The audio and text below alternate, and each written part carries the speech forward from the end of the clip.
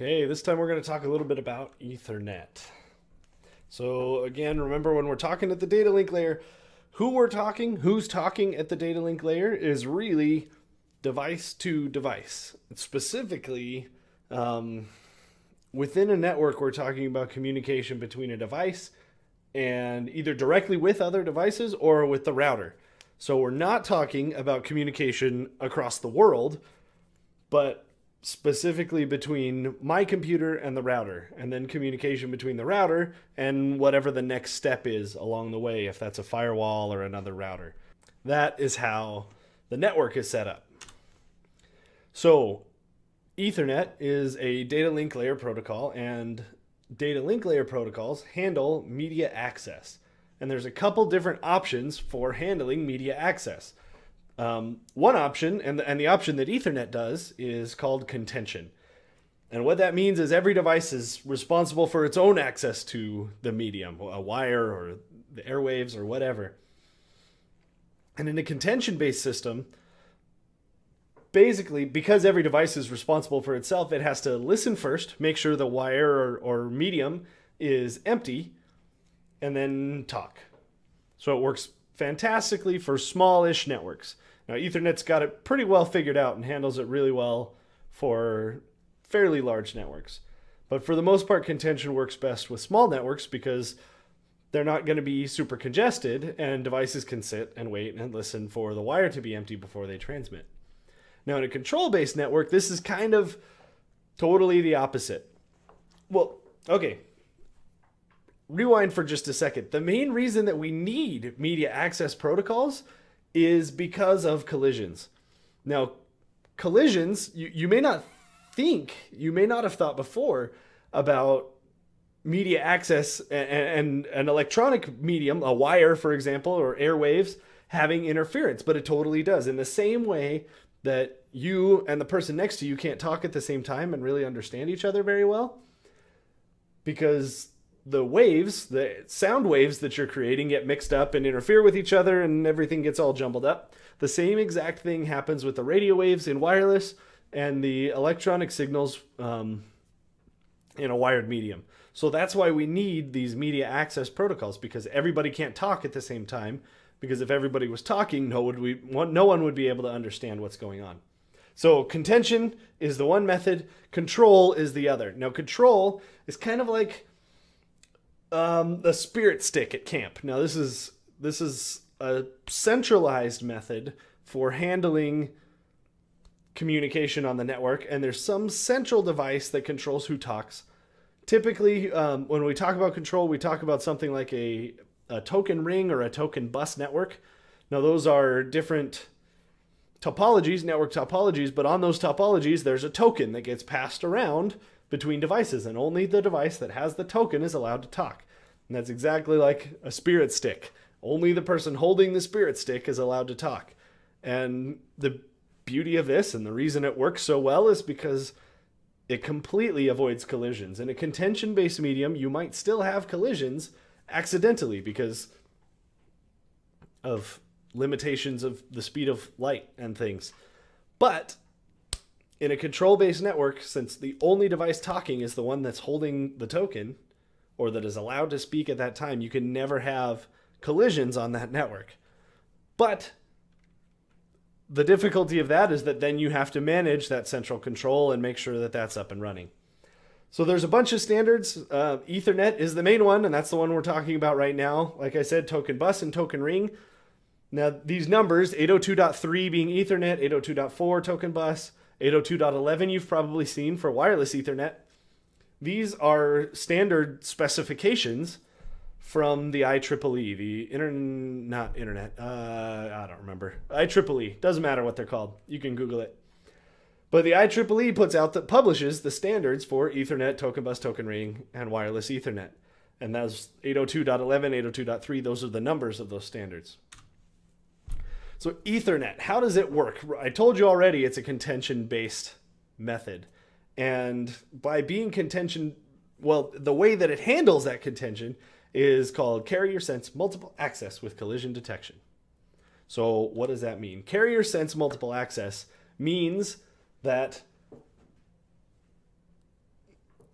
each device is responsible for its own access to the network, and each carrier or host on the network senses who's on the network.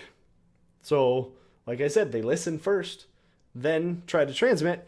And multiple access, meaning a whole bunch of devices and a whole bunch of even different types of devices can be on the network. So first things first, they listen on the network, make sure nobody else is talking. Then if the line is empty, they transmit. Now the collision detection part is still important because, like I said, there's limitations on speed. And if two devices happen to start talking at the exact same millisecond, we could still end up with collisions because they accidentally started talking at the same time. And the line was empty when both of them started talking. And it does happen. So collision detection is what you do if that happens. And we have the benefit with Ethernet networks that we can transmit and listen at the same time. So as soon as we have detected a collision, we stop transmitting immediately. And then each device that detected that collision that was trying to transmit on the network at the time stops and sets a random timer. The mechanism for setting the timer isn't important. What matters is they basically roll the dice and set a random timer to wait a couple milliseconds before trying again. And then when it's their turn to try again, when that timer's up, they stop, they listen again, because that's always what you do first. And then when the network is clear, they attempt to retransmit. So that could, if two devices randomly happen to select the same backoff time, then they might randomly retransmit and create another collision. Then they'd both stop again and wait. And then when it's time to transmit again, they'll listen first. So this is what an Ethernet frame looks like. We've talked about IP packets. We've talked about TCP segments. This is essentially the header. Well, the header's on the left and the data is mostly on the right. Then with a cyclic redundancy check on the end, and we'll talk about what that means. So the first thing is that preamble. Now the preamble is essentially for synchronization. It's to make sure that both devices, both the sender and the receiver, are speaking the same language and their clocks are synchronized. Their time is synchronized. So it's 56 bits of 1010101010101010. Get the idea. I don't have to say all 56 of them. And then at the end, 10101011, which tells the receiver that the next thing is going to be the MAC header, the rest of the MAC header. And again, that's for synchronization to make sure everything is listening and on the same time schedule so that we know what a 1 is and what a 0 is and how long each of those is in that network transmission. Oh, sorry. Then we've got the destination address and the source address, and those are both MAC addresses because that's the address that the data link layer uses. And then we've got a little bit of information there, the length and the type, specifically saying how long the data is that we're going to have, because that's nice to know as you're reading it in, so you know when to start listening for the next frame and when that frame ends. And then the type is what type of data we have. So that's going to be probably IPv4 or IPv6, and that's the information there. So that the data link layer knows who to pass it to on the way up. Who gets which stack? What is it, IPv4 or IPv6 that gets this data, that gets this payload? And then the payload is all that data. And remember, that's the IP header, the TCP header, any header information from the application layer protocol. And then there's a limit, there's a lower limit on the number of bytes that a MAC or an Ethernet frame can be. And so if you have a very tiny payload of 0 or 1 byte, then you would have that pad to fill out that minimum. And if your payload is at least 46 bytes, then that pad's going to be 0. And then finally, like I said, the cyclic redundancy check. So the MAC address is divided into 2 parts. This is kind of cool. So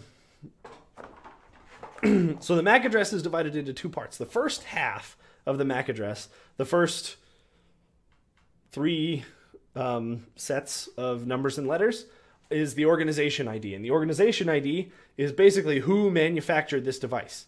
Because we've talked about it before, but every single network interface has a MAC address. So if you have Bluetooth and wireless and Ethernet in your laptop, then you have a Bluetooth MAC address and a wireless Ethernet MAC address and an Ethernet MAC address. Each of those network interface cards has their own MAC address. And each of those is going to have all of this information. The organization ID tells you who manufactured it. Because basically, if you want to manufacture network interface cards, you go to whoever sells them. I don't know, maybe IEEE, I don't know. And you say, hey, I need some organization IDs. And they will give you AABBCC. And that is your organization ID. And then you can start manufacturing devices. And then you can attach those unit IDs, and it's a unique unit ID for each device. So AABBCC is your organization ID, and then you would start with 000001, 000002, etc. Or you could randomly assign it. Really, it's up to you. But the important thing is that every single network interface card that you create has a randomly assigned, or sorry, not random, uniquely assigned MAC address. Last thing that we're going to talk about here is error detection. Error detection is one of the things that the data link layer does, and it's the first layer that does it on the receiving end, because the physical layer, again, does basically nothing. It's very dumb. It's not intelligent, doesn't understand what it's doing. It's just sending ones and zeros. So error detection is how the data link layer handles it and says, hey, something happened with this packet. Something happened with this frame, something's wrong, something's changed. So the data link layer, since it doesn't handle reliability, just throws it away. So we have 3 different ways that we'll talk about here. The parity bit is a 1-bit method for detecting errors, and it's about 50% accurate. Basically, it detects an error about 50% of the time. That's not effective enough. That's not good enough for us. A checksum is about 95% accurate. That's getting there. But with a few extra bits, that cyclic redundancy check, which is what's on the end of your Ethernet frame, if you look here. At the end of your Ethernet frame, you've got a cyclic redundancy check, and that does some math on the data and then stores a value in that cyclic redundancy check. And then when the receiver receives the data, it runs the same math and makes sure that those values match. And if they match, then we assume that nothing's happened. And we're 99.99% accurate there, so we assume nothing's happened. Now, if they don't match, then Ethernet throws out the frame and doesn't care what happens, because that's TCP's job or other protocol's job.